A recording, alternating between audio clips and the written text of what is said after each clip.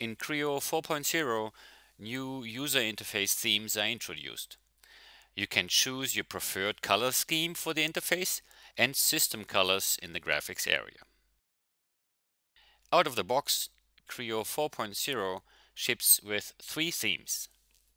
A gray theme, which is the default theme, a light theme representing the light gray color similar to PTC Creo 3.0, and a dark gray colored theme referred to as the dark theme.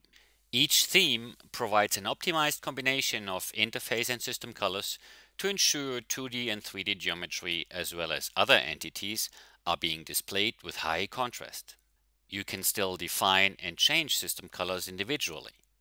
This automatically creates a custom theme.